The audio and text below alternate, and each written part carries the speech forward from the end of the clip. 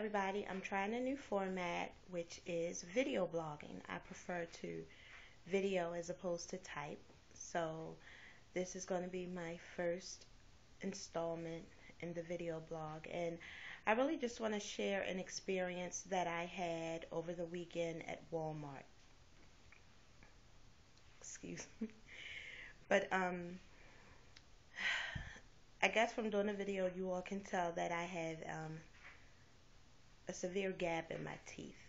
And for me, that has been a very, very painful and sore spot. It has caused me to not want to speak a lot. And for those who know me or who have been in my presence, you'll notice that even when I laugh or smile, I tend to cover my mouth. It puts you in the mind of The Color Purple and Miss Celie, who used to cover her smile all the time. So it's my own issue. I just resolved within myself that when the funds became available, I would get my teeth fixed. And it's just that simple. So, but it remained a very sore spot for me and a very challenging issue for me.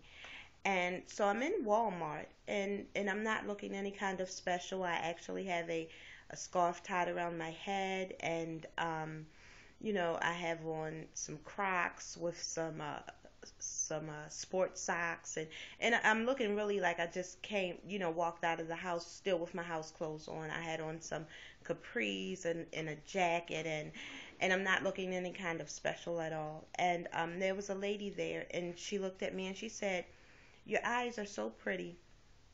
And I said, "Oh, thank you very much." And I smiled, not really realizing that I smiled without covering it up. So I smiled, and she said, "No, your eyes really are." She said, "Are those your natural eye colors?" And I said, "No, I actually got them here from Walmart."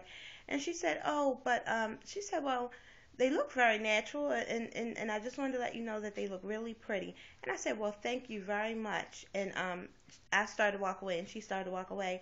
And then she turns back and she says, I can tell you have God in your heart. I can tell, that you believe in God and that you're a Christian." And, I'm like, "Oh my God, how can you tell? Really? How can you tell?" And she was just saying that it was your smile. And I could have felt it. You could have knocked me over with a feather. It's my smile. She said, "Yeah, it's something about your smile. It's your smile." And I instantly got goosebumps. And the moral to this story, I mean, we talked for a bit after that, and she shared some stuff with me, and we talked and parted ways. But the message or the moral to that story is something that I had internalized and not really shared with too many people.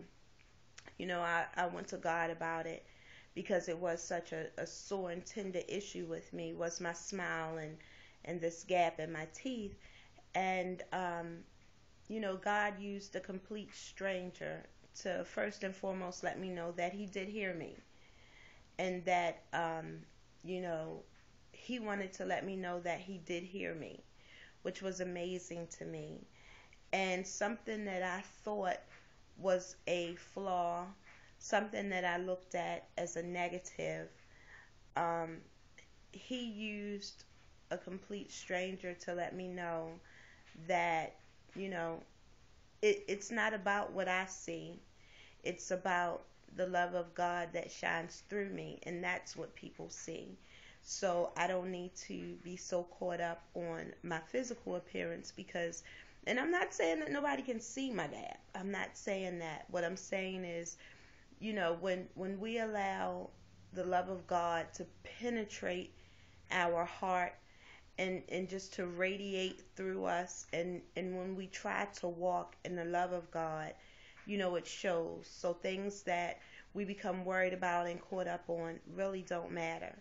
They really don't matter at all. And God always finds a way to let you know that he does hear you. And I just wanted to share. So just look for more videos from me.